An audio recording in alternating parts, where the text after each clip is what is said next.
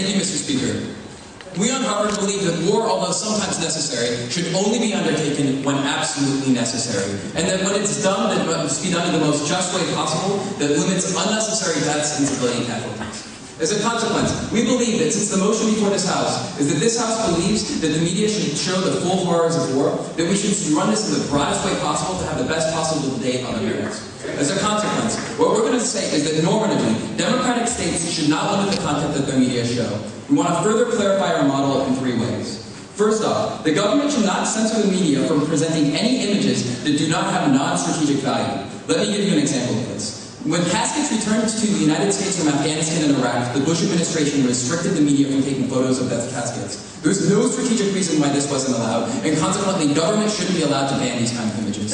However, Geraldo Rivera, during the invasion of Iraq, drew a map on the sand that showed troop movements. This is acceptable to ban because it doesn't show the horrors of war, but instead conveys strategic information. Secondly, we would say is that the media should not self-censor from showing images because of the graphic or violent nature. What we'd say here is an example is things like the Daniel Pearl beheading, where the U.S. media refused to show it because it showed a violent graphic beheading of a Wall Street Journal journalist. And we think that if the media were to show this, we'd understand the risk of journalists and other civilians within the conflicts of war. Third, what we'd say is that our model doesn't just contain graphic images, but as well information and documents that have non-strategic value.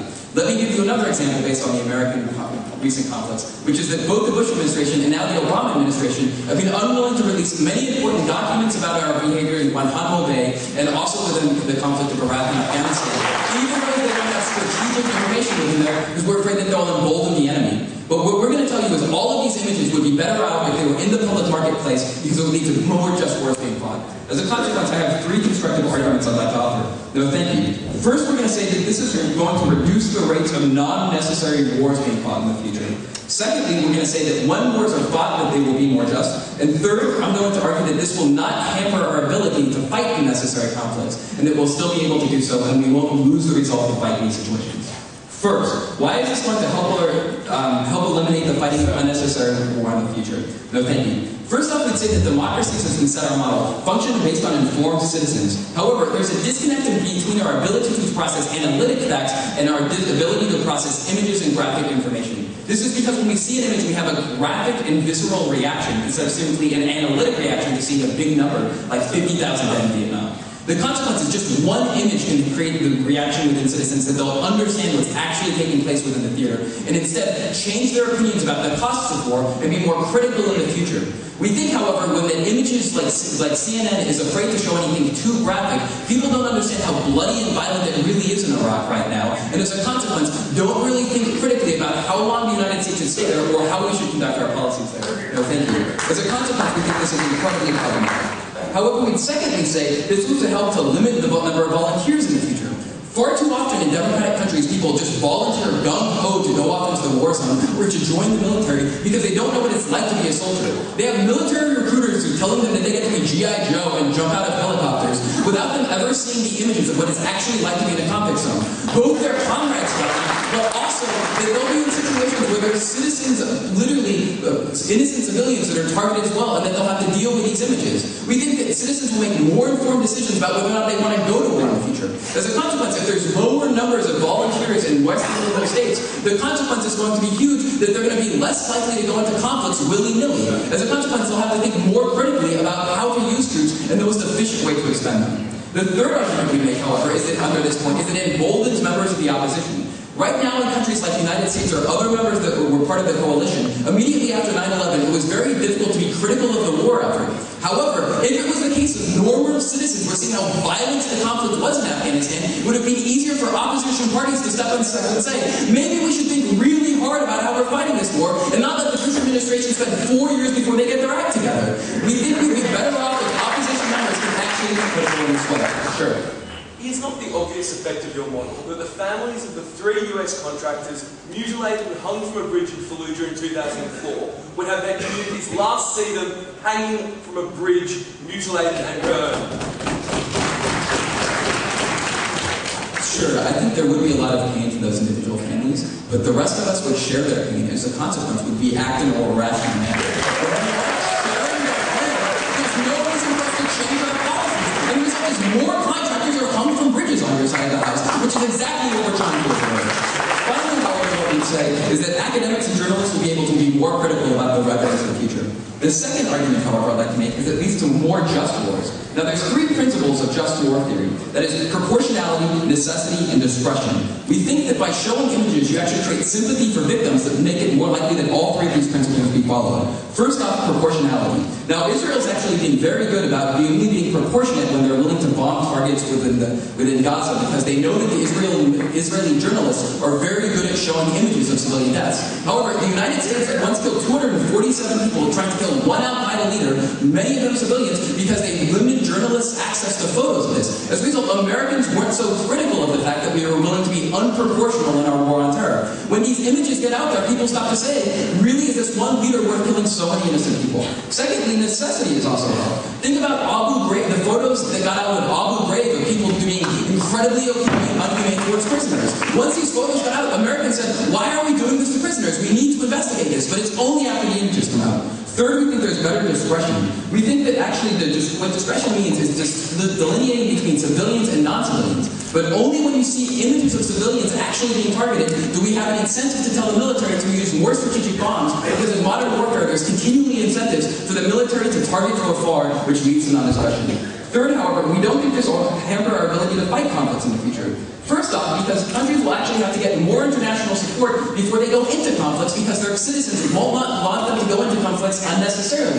We think this leads to more just wars and more better conflicts. Secondly, however, we think that images of humanitarian conflicts will actually embolden us to go into these conflicts. After Americans saw movies like Hotel Rwanda, we couldn't believe that we didn't go into the conflict. However, the media at the time self-censored the images that they showed of people literally having limbs cut off. The consequences that we were unwilling to go into these situations. Finally, however, we think that these images are the most powerful in many cases, like the bloody people being targeted in Iran, and will make us think critically about what conflicts are most important. As a consequence, we've tried to set up the broadest possible debate where we can discuss the issues and argue that this will limit unnecessary wars, that this will lead to more just wars, but we'll still be able to fight necessary wars. For all of these reasons, we are very proud to propose.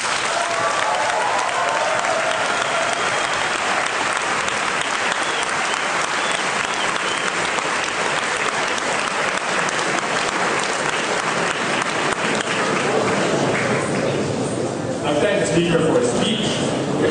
To open the case on the opposition bench, I call upon the Leader of Opposition.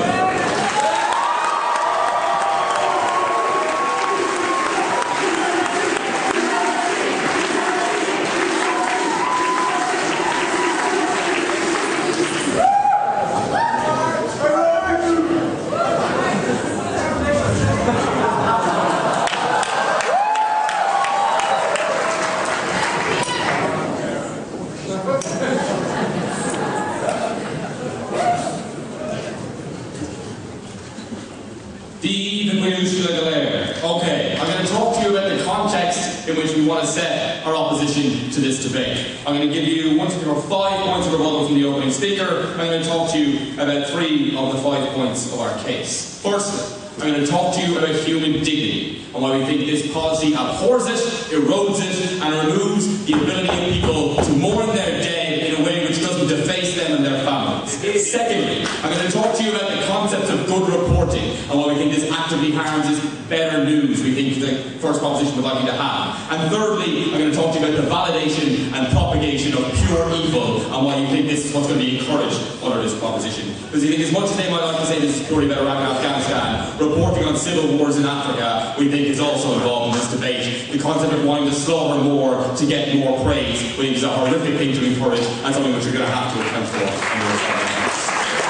Firstly, in relation to that very point, he said it's going to help eliminate violent and unnecessary wars. I mean, at the point where there is a market for news reporting in things such as civil wars elsewhere, the content of this can be made visually available to millions and millions of people is only an encouragement to people to carry out more atrocities at the point where they can garner support or even just inflict horror on thousands upon thousands of people. Secondly, he said we should be able to show those soldiers, as Steve said, being hung, drawn and quartered. I would ask you a question, sir. What gives you the right to remove my family's ability to mourn my dead? We don't allow you to report on suicide. We don't allow you to report the faces of murdered and raped women in the street just because it might heighten people's ability to abhor rape. I mean, these are things that you protect people from purely on this basis. Thirdly, his case is mutually contradictory. Firstly, it will cause people to reconsider wars in which they are involved, but also people will not be able to comprehend the information in a rational fashion in order to make proper decisions. Rujal will talk more about screwing up domestic politics in relation to this policy, but the point is that they can't comprehend it properly, they can't come to a proper decision about whether or not the war is something they want to be involved in. Fourthly, we want people to be able to share the pain. Again, we need justification as to why my pain or my family's pain is A, quantifiable by you, and even if you can't quantify it, why you can squash it for the purpose of what you see as valid. And fifthly, he told us this will help us in relation to discretion, help us in relation to what's going on. And the quote from the opening speaker was, "It's fine, we can tell the military what to do." If you really want to screw up the ability of the military to propagate wars in a strategic fashion which limits civilian casualties, allowing their movements to be hamstrung by the whims of a public, we think is something which is horrifically harmful and one which is bound to screw up more lives than it saves. Okay, I'm going to talk to you about human dignity, concepts of good reporting, and the third thing, evil. And Rachel's going to talk to you about domestic politics and why sourcing this information is going to be specifically harmful. Firstly, the concept of human dignity. We think, in relation to from the victim's perspective, the government has a mandate to protect both the victim's memory, the victim's humanity, and the fact that the point where you erode the humanity of a victim, you erode the humanity of every other person in existence. Their humanity is not bound up in themselves. The fact that we abhor it is the fact that we recognise they are human. We want to be protected from the fact that erodes that ability. Secondly, in relation to the gratuity in media reporting, we think not all news outlets are as altruistic and fantastic as first proposition might like you to believe. We think some of them will try for the most gratuitous images, some of them will try for the ones which I'll take you in a moment, lead them towards the most horrific reporting purely for the point of media sales, as opposed to propagating some fantastic notion of information in relation to people's. We think at the point where horrific images is what sells newspapers, or horrific images is what drives up news, we think that's the thing which is going to be reported at the expense of proper information and at the expense of proper reporting. Given that there are such strong international norms against atrocities, so strong indeed that often we intervene to prevent them, I don't understand why increasing publicity of them would ever make people more likely to engage in them. Okay, what we're saying is, if you want to show a mass slaughter of people, which is what you were allowed to do on this side in relation to an African civil war, you would say, firstly, the people who are being slaughtered in that, you have a duty in relation to their humanity to protect them from being, like, basically watched by the world at the point where they meet their horrific end. And two, you have a duty to protect your people, as Rashad will talk about later on, from basically being passed on and watch that mutilation take place. Because at the point where the government prevents missiles from hitting your country during the war, because that hurts you physically, I mean, they should also prevent the mental anguish which war can bring upon you by the same behest. No thank you. We also think at the point where people see more of this day in, day out, it becomes more difficult for them to ever comprehend when something horrific happens. At the point where they are so used to seeing every corpse, every body, every burning piece of flesh, the next time something horrific happens which you want to garner extra support behind, it is that much more difficult because they are now so used to it that they cannot comprehend. Secondly, moving on to the purposes of good reporting. The point is, you can never properly get across the horror of war to 100% degree, regardless of what you show people. The point here is relevance by exclusion. You can get across the point of something is horrific, no thank you, by pointing out certain images and certain facts and leaving people to think, this is what they're reporting. Obviously there's some stuff they can't show me. God, must it be awful. What aren't they showing me? The point is, when they can see every single facile aspect of it, there is no spectrum or scope as to what they cannot see. There is nothing left to the imagination which makes them think it might be even worse than that. I mean, the point is, you always want people to think war's a little bit worse than they see at the point where you want them to have their conscience in check. At the point you put it all on the table, that disappears because they're like, okay, well it's horrible, but now I'm seeing all of it. And worse again, if they decide that they're not abhorred by what they see, you are validating the concept of the government using tactics which might destroy civilians. If civilians see it and aren't abhorred by it, I think that's also a risk you don't specifically want to run. No thank you. And finally, the concept of validation of pure evil. If someone's idea of how to propagate a war is the erosion of human life, the erosion of human dignity, you placing that on a grander stage gives a validation to that person's actions to a degree. Two, it encourages them to do even more horrific things at the point where they can gain glorification for their cause. They might know they're horrifically going to lose the war, but they don't care of the destruction of a people, whether it be like any specific national group which is trying to be eradicated previously. I mean, they don't really care if they win the war, they just want to destroy another people. At the moment they can destroy another people and get it on CNN. I mean, that's exactly the kind of thing which they'll want to do, and CNN will be forced to report it at the point where I've already told you there are certain media outlets who will always cover it, so now you're guaranteed the market will burn itself. I mean, the point is they will actually have to fix this. And finally, the concept of the idea of the propagation of horror. When this allows you, as a horrible civil war maniac, or whoever you might be, to propagate your horror, propagate your destruction onto the minds of unwilling participants. It allows you to not just slaughter that person with a burning stick in that country, but burn that image into the mind's eye of every single person who does it. That is something which those people may never be able to get rid of, and if someone said they were going to do that to you in domestic society, the government would have no problem stepping in and preventing it. We don't see just because it's on CNN that should give them the right to do so. So what have we told you? We've told you why specifically human dignity is eroded under this model. We've told you why the concept of good reporting are actively harmed when the point of the story is lost and it's more about the burning flesh. And thirdly, in relation to the validation of pure evil, this is not something which either the media should be involved in or the government should be allowing to happen. We are very proud from the London School of Economics and from Ireland to oppose.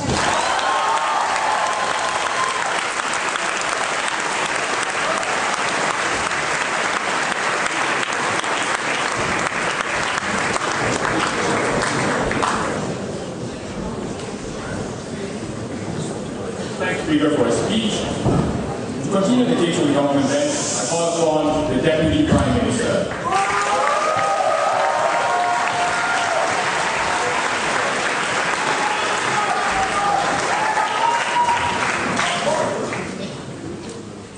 Mr. Speaker, I wanted to talk to you about human dignity. Well, human dignity is what precisely motivates our side of the House. Because we care about the human dignity of everybody in the world. We care about the human dignity of our soldiers, certainly, but we also care about the human dignity of those that die in the line of fire because we don't fully understand what it is we're sending our soldiers into. We care about the human dignity of everyone whose lives will be wasted in conflicts that we don't fully understand. And that is exactly the reason that we want the media to report the full horrors of war. But specifically with the case of soldiers, we tell you, Mr. Speaker, that it is certainly unfortunate that their families may have their pain shared publicly. On the other hand, soldiers are agents of the state. They take on special responsibilities and special powers as agents of the state. We give them the right to kill on our behalf. We ask them to do so. We think we thus have a responsibility to know what they're doing. Okay, in this speech I want to talk to you about two things. I want to talk to you about how decisions get made and how this will improve them. And then I want to talk to you about the responsibilities of both the citizens and the media in a democratic society. So, even in democratic countries, decisions of war and peace, when the media refuse to show the full consequences of those decisions, are made by a tiny elite at the top of politicians and generals who are themselves not on the line of fire, who are themselves not in danger, and who themselves see everything through the prism of the tool at hand, that being military force. We think the result of that is that, for example, when Stanley McChrystal says that he wants 40,000 troops publicly, it becomes impossible for President Obama to resist a surge, whether or not that is good for Afghanistan, because such is the prestige of the military, because the public don't fully understand the brutality of war. We think that politicians need to be able to resist that pressure. We think that the publication of the Pentagon Papers and the revelations of the My Lai massacre were a massive service to America in the case of Vietnam, because the generals were wrong, and the generals can be wrong, and they will continue to be wrong as long as there is no accountability and no checking them, because the media is too cowardly to show what they are doing. We think that the politicians need the cover of public outrage where soldiers are being asked on behalf of the public to commit actions that we would never countenance if we were fully aware of them. We think that is incredibly important, and as Adam told you, that reactions to war, understanding of war, is necessarily visceral. It necessarily comes at a pre-analytic level where we see suffering and we react to it. That's why statistics and even print media won't fully do. We want images, and we think the public deserve them. I'll take closing. So I'm still confused by the contradiction in Adam's speech. Which is it? Some of the public sees the violence in Rwanda and is more likely to go in, or it sees the violence of Saddam Hussein and is less likely to go in? It sees the violence in Rwanda and it sees an outrage on the conscience of the world. It sees the violence in Iraq and it sees an outrage on the conscience of the United States. We think very clearly the public is able to distinguish between just wars, wars of necessity, and wars of choice. That is the distinction. So we think that what we are doing will make just wars more likely and unjust wars less likely. Because we do have empathy with the people of Rwanda. We do, or would, have empathy with the people of Darfur if we could see what was being done to them. And we would not ourselves choose to start conflicts in which that kind of thing would be done to innocent people for no real reason. So, this leads on to the second point, the responsibility of living in a democratic society. We think, Mr. Speaker, that certainly, in some cases, it is just and even necessary for us to send our troops abroad to fight on our behalf. But we have no right to send our soldiers to fight and kill on our behalf if we are not willing to be aware of what they are doing, if we are not willing to see the cost that they are imposing, both in terms of moral costs, in terms of human costs, on themselves and on the populations where they are fighting. We have no right to do that. We think it's unfair to our troops, it's unfair to the civilians who are being harmed, and it is unfair to our citizens and to our responsibilities as people living in a democratic society. It's also unfair to our process because it makes our process less able to handle war, less able to deal with war, less able to resist the pressure to go to war when people don't understand it. But it's also the responsibility of the media to show us these things. Because the role of the media in a democratic society is not to sing us lullabies and tell us everything is okay when it's not. It's to show us the truth and to allow us to make decisions on the basis of that truth.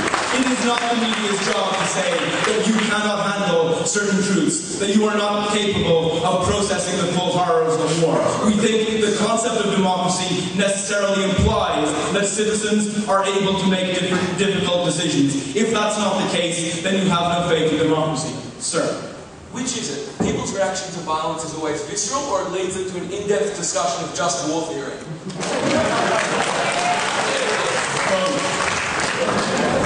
We think the visceral reaction when we show what's going on in Darfur will necessarily lead us to realize that intervention in there may very well be just. We think, on the other hand, no country who has the same POI twice, when we see what's happening in Iraq, we will be less likely to think that that's just war, because the ends of the war are different. In one case, we're preventing atrocities, in the other, we're fomenting them. That's not a very difficult distinction.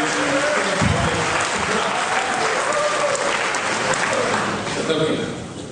Finally, what we get from the role of the media from art is the idea that the public somehow will assume that what the media doesn't report on is just so horrific, and that they will somehow be able to grasp the horror of war by it being excluded from their view and systematically kept away from the discourse. This is absurd, Mr. Speaker. There's a reason that soldiers and not civilians get post-traumatic stress disorder, and it's that soldiers see the full horror of war. If we want to be able to make these decisions, and we must be able to make these decisions, because war is sometimes just and war is sometimes necessary, then we need to be able to live with the full cost of that. We need to be able to make those decisions with the full deliberation and the full consciousness of what exactly it is that we are doing. Otherwise, we are moral monsters imposing our whims on the rest of the world. Art told you that we are going to be crippling the military by the whims of the public. This is exactly the opposite. We will be crippling the military. We won't be crippling the military. We will be directing the military with a moral goal, with the full horror of war in mind, and that is the only way that we have any right to do so. We are incredibly proud to propose.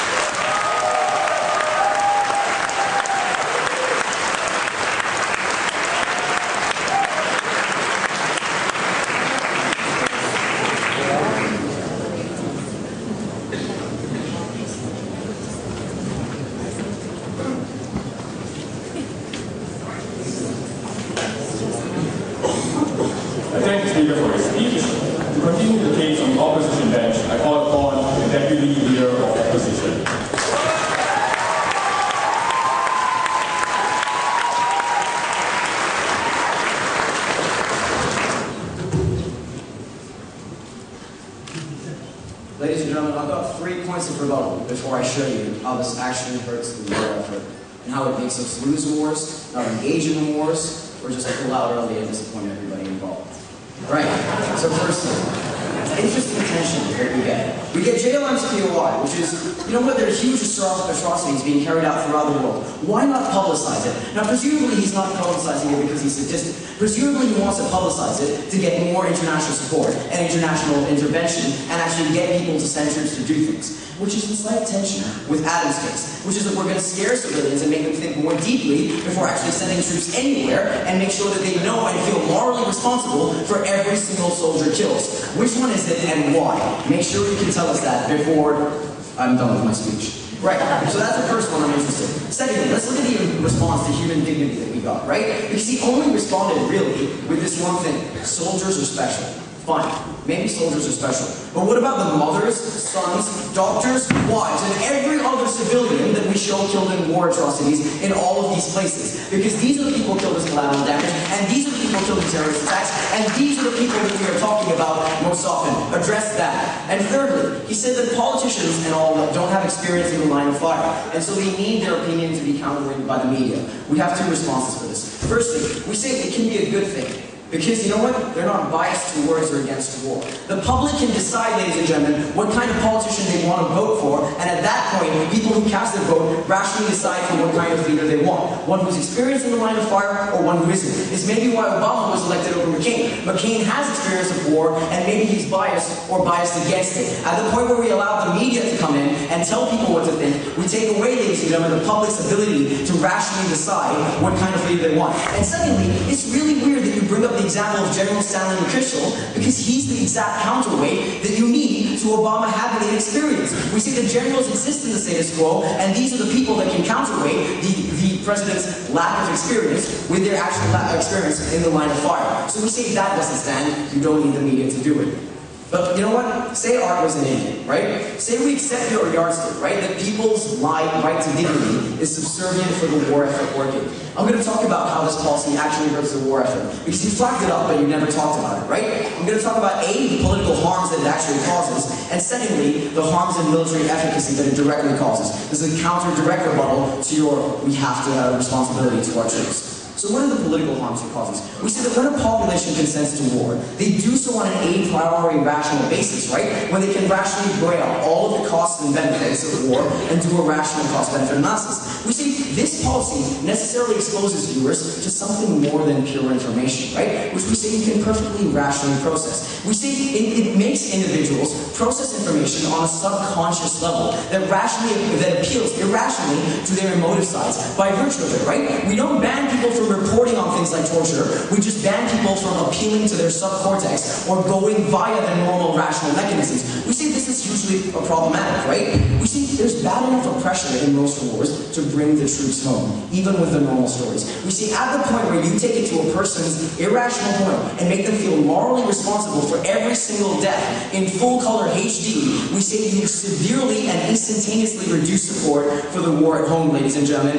and we say this is hugely problematic, right? Like, where does it put us in line with this? Because we essentially think it's a paternalistic policy. People have decided what they want, and they've decided what they've wanted with full rational interests. And then they're appealing to their emotive side and bullying them into making them feel responsible. How does this compare us with proposition? Right? What I've told you is that critical thinking about rational weighing up of costs and benefits happens a priori, right? You see the story is still there. But what we see they do is they bias the negative view, right? Because firstly, it's impossible to demonstrate the massive benefits of war, right? You can't show every single individual saved with the same emotive force that you can show people die, right? You see, that's a massive fact. So what we say is, if you talk about all of Adam's political stuff, you make it too easy for the opposition. You make it too easy for them to appeal to the rhetoric of people dying instead of looking at the possibility of lives being saved, right? You see, that's the problematic. Secondly, you dropped all of Art's analysis because what you want is a balanced view. But Art gave you a solid 3 minutes of analysis on why this leads to a race to the most graphic images and ruins news broadcasting as a whole.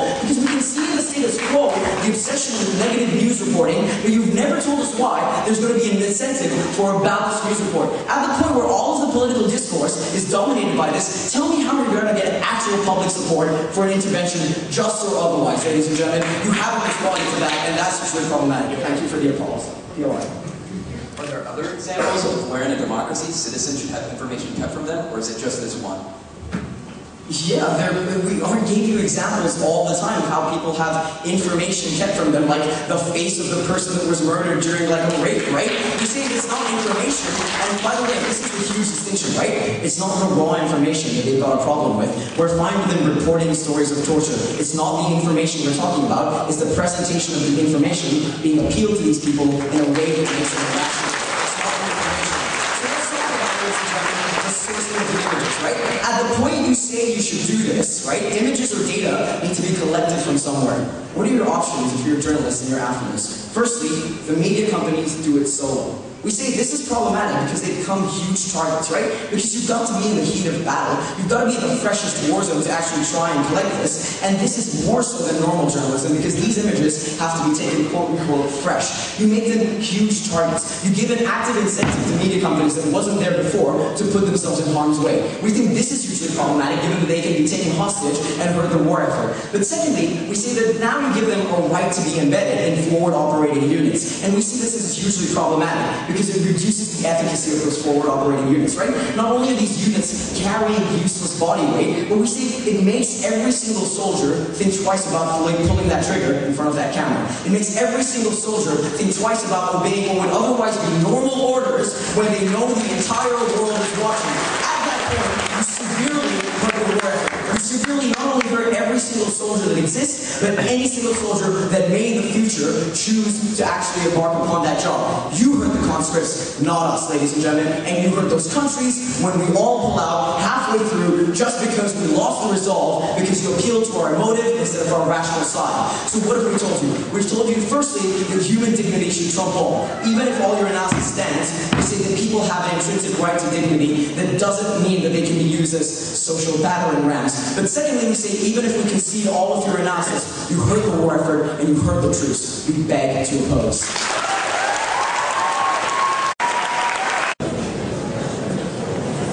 Thanks, Speaker, for a speech. That concludes the first half of today's debate. To open the second half, I call upon the Member of Government.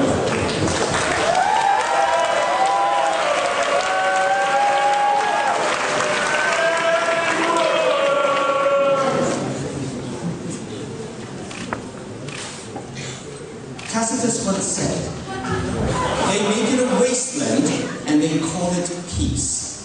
The ability of government to hide the reality of war behind euphemism when you don't have the images to break that veil of words is tremendous. And we today intend to break that veil of words. What did we hear from Arthur Bouchard? We heard that we should protect victims' humanity. That we don't do this in cases like rape or murder. To which we say the victims of rape and murder are much closer by us, right? Our moral sentiments reach out to them more easily. We feel more outraged at their deaths than the deaths of Iraqis very far away. And it's only appropriate, therefore, that we use images to close this gap of feeling, to close this gap in our moral caring. Furthermore, we put to it's not clear that having these images public necessarily makes it worse for the family. Often seeing the body leads to a great finality that helps them to move on. Furthermore, we put to you, unfortunately for Arthur Bouchard, most victims of war are anonymous. Most of them are so mutilated as to be unidentifiable, which means that for the vast majority of cases, like, unfortunately for Francophone families, there just is no body to mourn.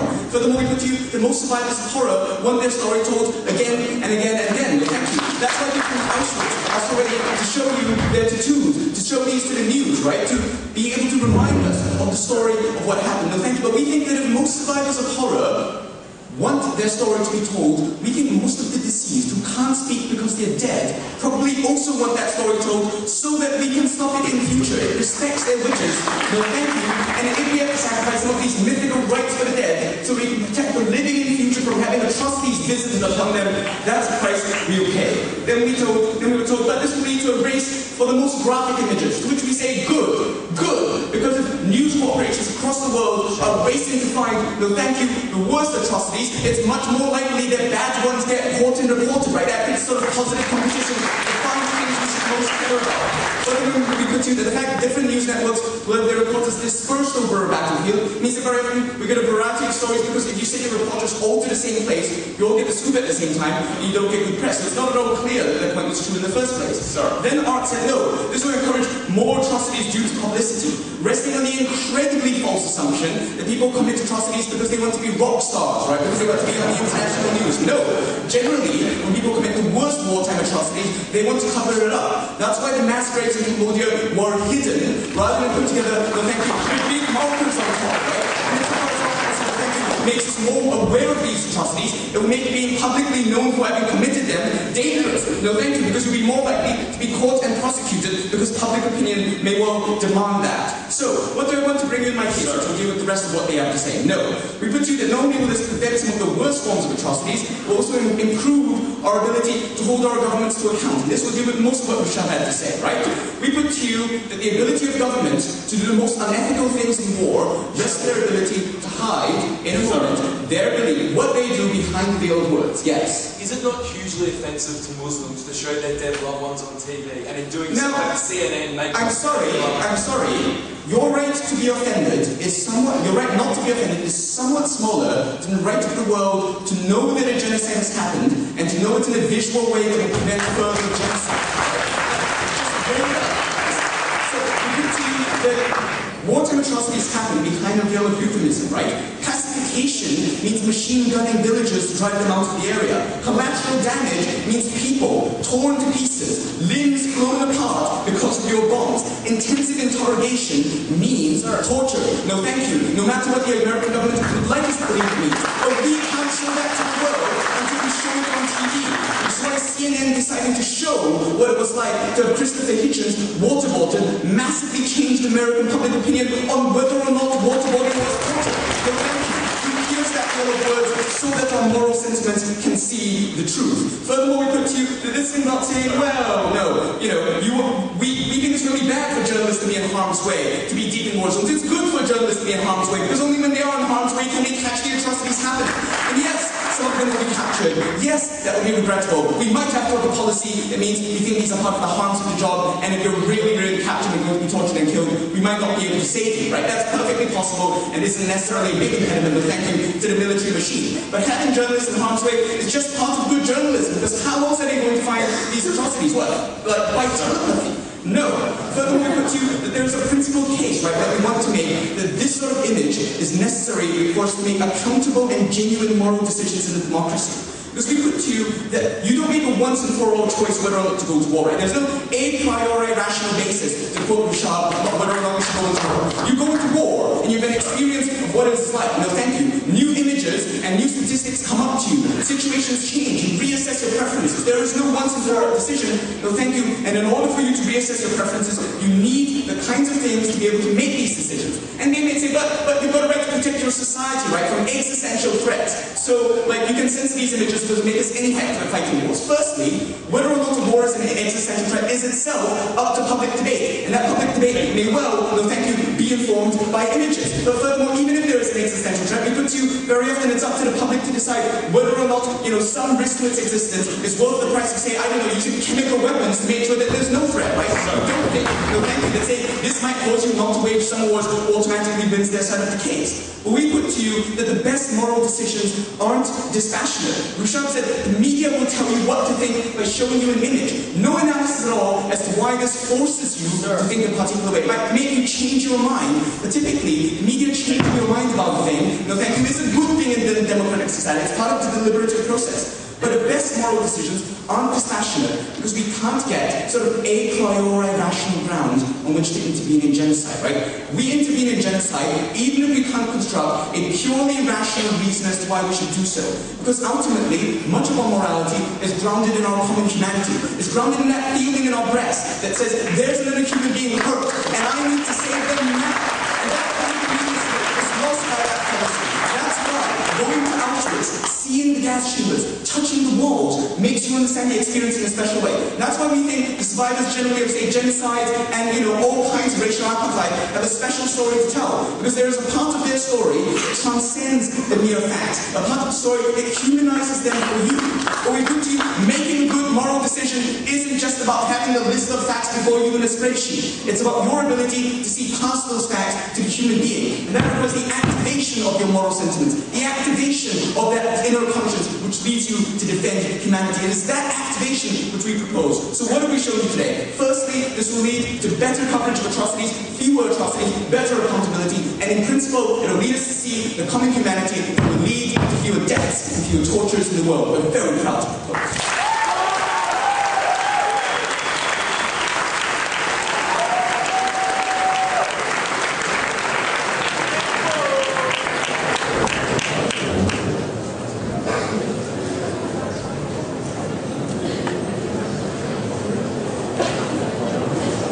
I thank the speaker for his speech.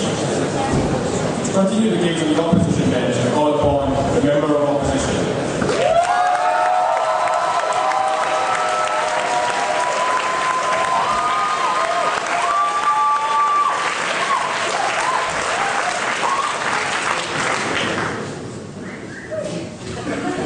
Mr. Speaker, ladies and gentlemen, extras on the cast of Indiana Jones. Both sides in today's debate agree on two fundamental propositions. That democracies, on occasion, have to fight wars. And secondly, that democracies necessarily have to fight wars well. The problem of the entire government case is that they jeopardise our ability to fight wars in the first instance, but secondly, to effectively be able to win them. Before I get to our extension, which is built around those two planks, I want to ask first what the deliberative effects of this policy are. Because we would question whether the pictures of the mutilated corpses of soldiers comes with an abridged copy of Grotius that every CNN outlet necessarily has to give to a viewer. The opening government wanted to say that this would mean we would fight good wars. It was contradictory with their idea that it would that the public would learn about the impact of violence, that would happen. But the second thing they said is that it meant that we won't fight bad wars. One, there's a time lag problem with that argument, because the problem is that you're only jeopardising the ability to fight the next war, because the war they're talking about has already begun. Two, we're not prohibiting at the moment the reporting of atrocities. And this intersects with what the closing government apparently tried to extend on. Like, we don't need to see Lindy England's camcorder from Abu Ghraib or the graphic imagery of Auschwitz in terms of like the SS home picture footage of how the gas chambers worked to appreciate the moral consequences of what is at stake there. We think the public is capable of adjudicating the gravity of evil without necessarily being confronted with the specific image of that evil in its entirety. So, secondly, like, what are the costs of war? Because we would suggest that the idea that war is insignificant died with 1.1 million French fathers that never saw their kids in World War I and the 60,000 English troops that died on the first day of the Somme. One, their assertion that generals are like warmongering idiots is ridiculous. These are people who offer their lives to their country and often actually are very serious about when they send forces to war. Like Colin Powell said there was no higher responsibility than the lives of his men, which explained why he only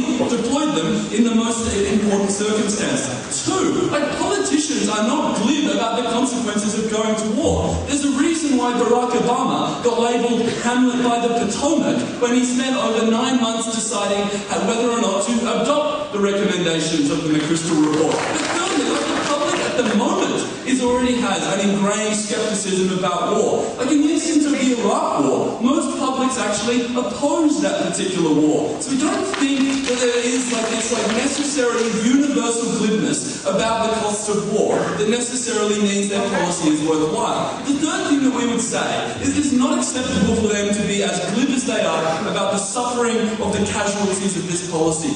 One, the important point here is that you're taking away the choice of families to control whether or not they see the circumstances in which their loved ones die. But two, that the cultural sensitivity of that has political implications. Like it would not be good for the West, given sort of Islamic sensitivities about presentation of death, to be constantly advertising images of the implications of Western policy.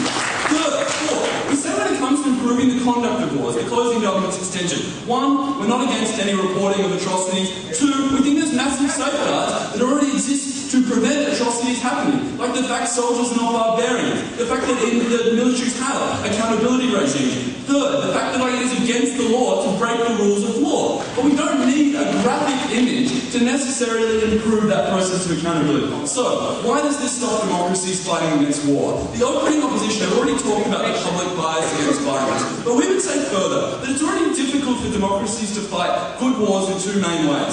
One, publics can't actually appreciate the strategic calculus of why a war needs to be fought.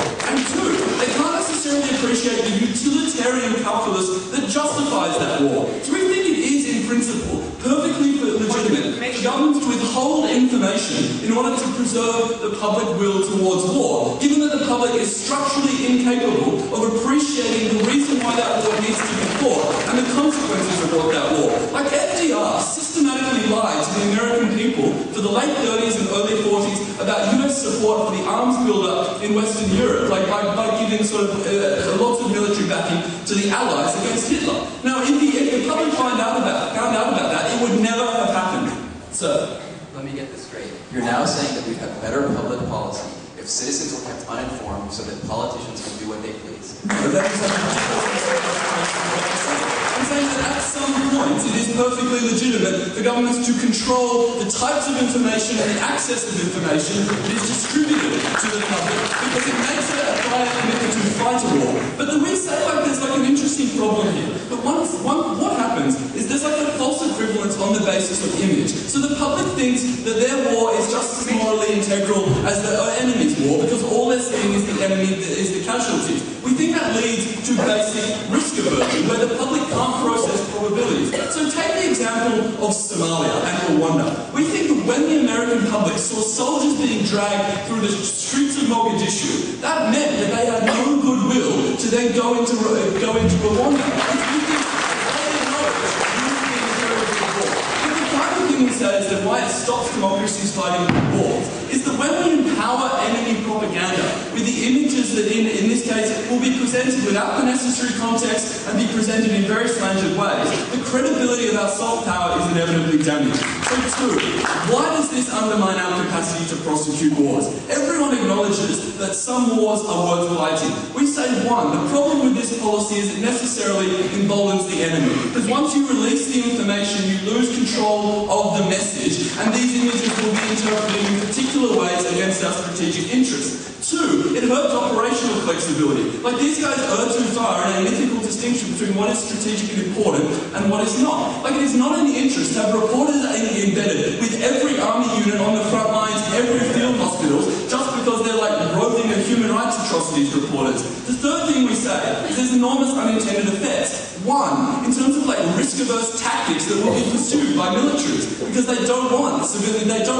their soldiers to actually die, and they don't want very graphic casualties, so it's more drones and things like that. It also means more proxy forces, because they don't want to use their own forces to confront other people, which necessarily harms accountability if that's what they're on about, and also undermines the credibility of that war. Mr. Speaker, because this undermines our capacity to fight good wars, and does so in a manner which undermines our capacity to wage war, we proudly oppose.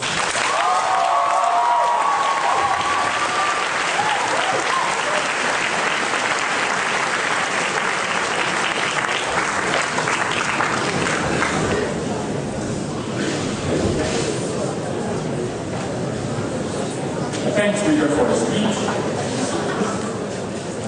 For the final speech from the government bench, I call upon the government whip.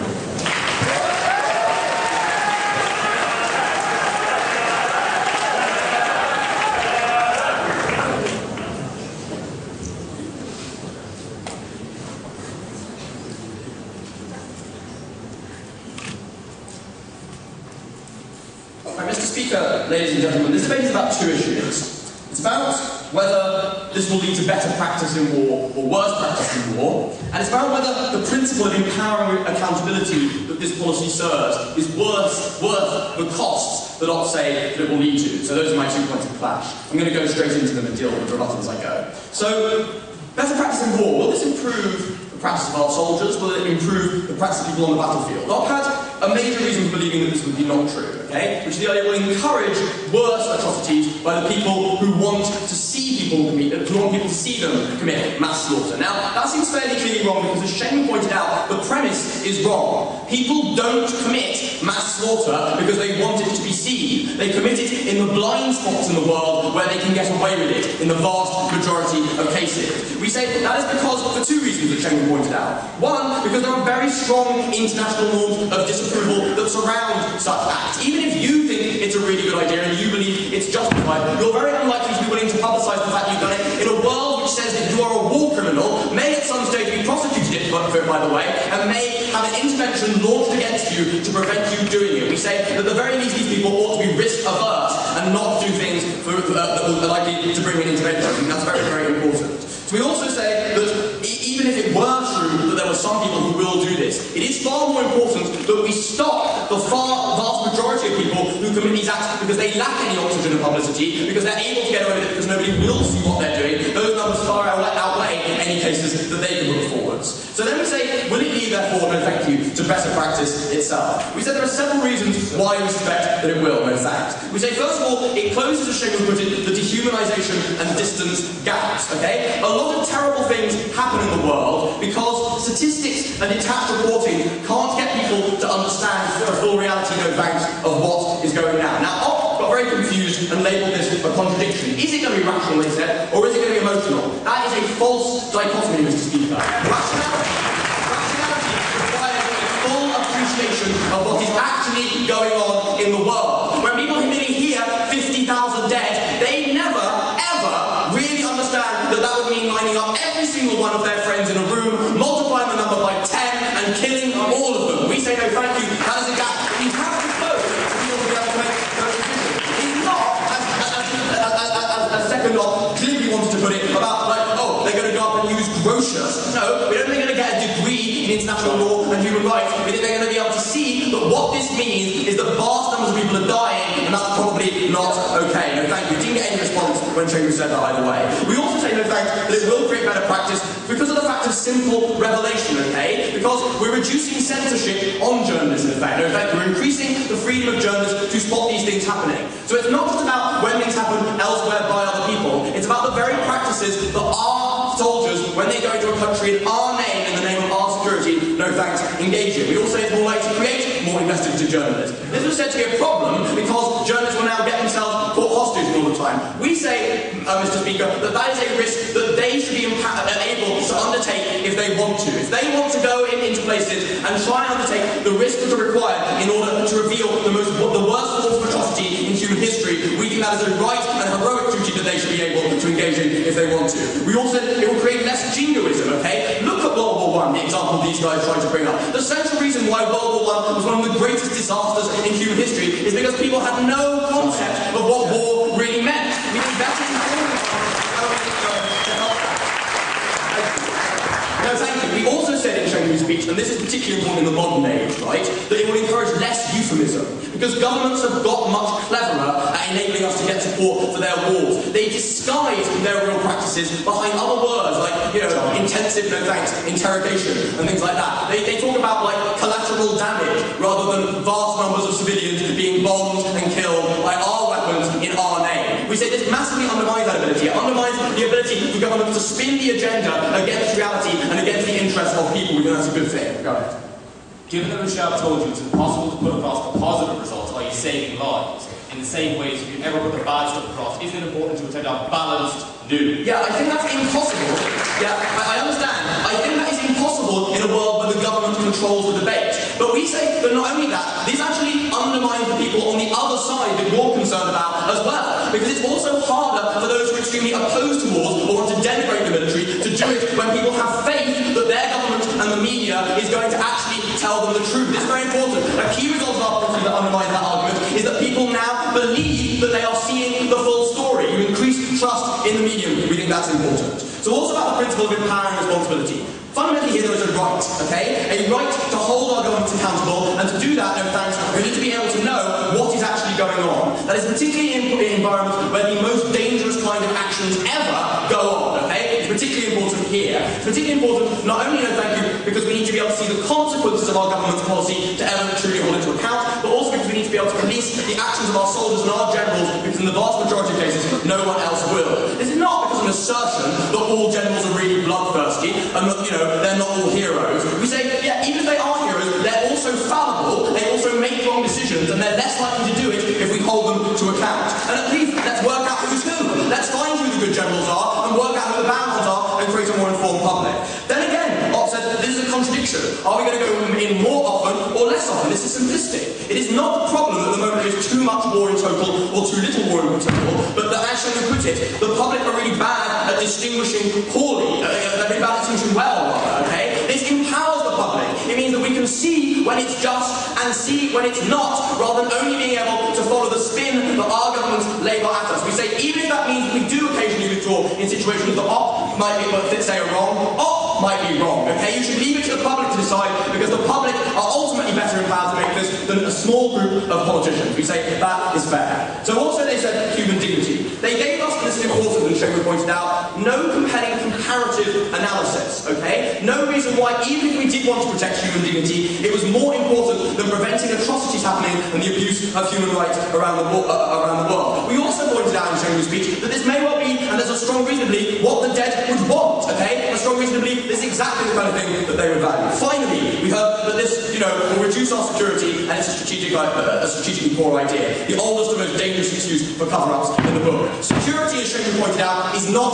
a trump card. Citizens should decide for themselves what they are willing to sacrifice their security, rather than being told by their government that it's important to bomb people around the world and use chemical weapons, because security has to be a prima facie imperative. We say there's no reason to accept that as true. Citizens ought to be able to decide, and we empower them. We're proud to propose.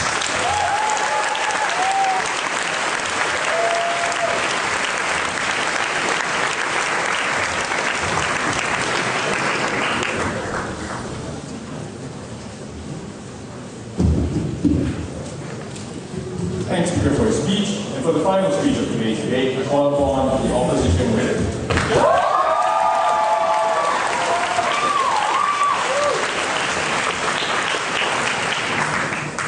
Mr. Speaker, giant stone head, who I'm using as a lectern. In Mogadishu in 1992, one dead American pilot was dragged through the streets for everyone to see on TV, and Bill Clinton was forced to leave Somalia and let the country burn. He was forced to not go into Rwanda and let people die in their hundreds of thousands. That's the gap between learning with empathy about conflict and seeing the visceral reaction of the brutality. That's the disproportionality. That's what we told you in our extension leads to a situation where people lose the ability to make fair utilitarian calculuses. That's where you lead to a situation where instead of people empathising with the horrors that they hear and that they see about, the people instead are overridden by a visceral reaction. People are led into the trap of privileging one American life over the lives of the thousands and millions of Somalis who died in 1992 and have been dying for 17 years since. Mr. Speaker, I'll ask two questions. Firstly, how do we enter war? Secondly, how do we fight wars? To the first, no thank you. We heard from the closing government that it's necessary to have full and proper information to make a proper decision. They said that euphemisms are a problem. We say firstly, if you don't like euphemisms, that's an example of an argument for good journalism that doesn't use them. But secondly, that is an argument for the media to not report government spin verbatim, not an argument to show graphic reporting. Secondly, we heard from the Trump a lot of deliberately, I assume, misleading language when he said, you can never understand when you look at spreadsheets. I don't know when the last time he read the report of the Iraq war was, but I didn't see any freaking spreadsheets attached to it. What I saw was the use of the English language to convey what occurs in wars and to convey what goes on in wars, but not graphic pictures that involve not empathy with the people that see those graphic pictures, but a visceral reaction that overrides their rationality, that makes them force their leaders to do things that condemns other people to death because of their natural reaction to privilege their brother or their sister or their mother or their father over hundreds of thousands of other people. That's what we told you in extension at closing opposition. We heard it openly that a visceral reaction will lead to more just war. We say firstly that mistakes what a visceral reaction does. But it was also simply an assertion. to say that if people had seen viscerally the true horror of Rwanda, we would have gone in. But at the same time, if we saw viscerally the true horror of fighting to free the Iraqi people, we wouldn't have gone in. The relevant comparison is whether if we saw the visceral result of fighting to free the Rwandan people. Because by their very logic, when we saw a war in Central Africa that was killing white people, we would have pulled our troops out and never gone into that war. That was the problem with the response to our POIs, even though we tried twice to get the idea out there for them to grapple with it. Shunga, Johnny, whoever. Okay.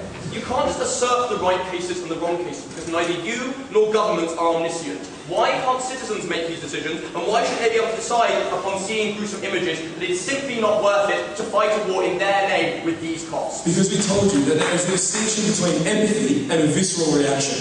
We told you that reading about 100,000 people dying in Darfur lets you empathise with what it must be like to see the Janjaweed ride into the place on the back of a camel armed with an AK-47. I've never seen the photo of them doing it, but I've read about it and I know. But by the same token, seeing someone who lived down the street from me in Connecticut disemboweled and hanging from a bridge in Fallujah will make me think all of a sudden that my government shouldn't be in there because of that very deep and visceral reaction. That's why this leads to bad wars. To the first question, to the second question, how do we fight the war? We heard that we need to not worry about families. They ignored two things. Firstly, that's just taking the choice away from them and giving them to the government. But secondly, often the families aren't even within our cultural realm. So when Iraqi people see the destruction of their country as hugely offensive and the projection of images of their dead fellows as hugely shameful and offensive, then the government deciding to appease Western tastes by broadcasting them is hugely offensive to the victims of Western wars and builds propaganda. So effectively, CNN is now the producer, or the main producer of Al-Qaeda's propaganda. We set that our efforts to win hearts and minds within those communities. No thank you. We know that tactics become more moderate and proportional, and that the example is Israel. So, you know, the war in Gaza in 2009, yeah, but we also say that one of the things, and we told you this extension, that governments do, and is necessarily realised that people will have a bigger visceral reaction to seeing one of their own troops dead than to seeing the opposition dead. So they'll be more likely to use tactics that kill the opposition and are more indiscriminate about killing the opposition if they can save their people on the ground. That is called the Mogadishu factor, Mr. Speaker. That is why the United States moved from putting troops in the ground, from running the risk of a Black Hawk being down, and instead used Predator drones to attack things that may or may not have been weapons. We know that the United States won't commit atrocities again. Odd that the examples we heard, like My Lai, like the torture at Guantanamo, like extraordinary rendition, were all ended by our existing accountability processes. Because the thing the opposition forgot is that Barack Obama and the US House of Representatives Intelligence Committee don't get their reporting from CNN. They have access to the graphic content, they can see it, they can weigh it up, and they make the decision, no thank you, they make the decision and they hold the people accountable. So we're not saying that we should censor the report into a torture that occurred over and above what should have happened. We're not saying we censor the report provided to military intelligence about a potential massacre. We're saying we don't release the report to the public. And that's why Barack Obama has been able to stop extraordinary rendition and stop torturing people at Guantanamo without releasing videos of people doing it. To say that this impeachment, who was like grandstanding by getting himself waterboarded, somehow taught us something was silly. He was like doing this after the tide had obviously turned, after Barack Obama had turned back the policy, and when we already knew what waterboarding did and what waterboarding hurt people. But we also told you this in extension, that where there are going to be wars and conflict, if we don't fight, the conflict doesn't cease to exist. If we didn't go into Rwanda, it didn't mean that conflict didn't occur. If we can't fight the war in Iraq the way that we want to, it doesn't mean that conflict will occur. It means that conflict will be passed to actors that are less likely to be accountable under this policy. So America will use more mercenaries. America will choose to arm brutal warlords in Afghanistan instead of fighting the war there itself, because this policy will cripple the ability of its citizens to support the war and support necessary tactics. So, Mr. Speaker, there is a distinction between empathising by reading about what happens in a war and knowing about what happens in a war, and having the visceral reaction that people have to seeing their loved ones brutalised, broadcast across the world, and in doing so stopping us from fighting wars well, stopping us from fighting wars when we need to, and ultimately leading utilitarianly to more people dying in worse ways.